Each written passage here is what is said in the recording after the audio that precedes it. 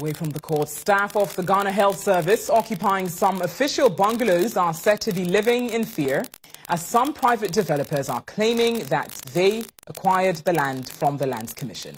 Though the Ghana Health Service cannot tell who sold the land to private developers, police in the area say the new owners have shown them documents they claim is from the Land Commission, claiming ownership of the said properties. Our Northern Regional Correspondent Noah Nash has more in the following report. Government acquired parts of the land in the area to put up accommodation for health professionals working in the area when the Tamale Central and West hospitals were established. Some of the staff were recently attacked by some thugs hired by private developers, demanding that they vacate the building allocated to them by the Ghana Health Service. The police, who have been investigating the development, disclosed that the private developers claimed they acquired the properties from the Lands Commission. However, 4 persons have so far been arrested in connection with the development. Subsequently, cautioned them and asked them to stop.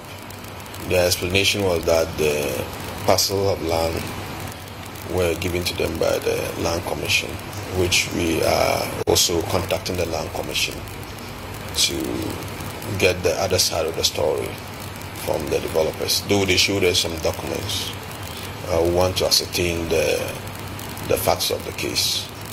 So the cases are ongoing and under investigations. According to the regional crime officer, documents provided by the said private developers cannot be verified by his outfit, and that the Lands Commission is yet to comment on the claims. We want the Land Commission to confirm that to us before. For every document can appear authentic until your investigations confirm that. So we are yet to get our response from the Lands Commission. As the developers have seen it, they acquired them from the Lands Commission. They will give us the updates on that. Really, they gave it to them. And the health services are also saying that they had no idea about that.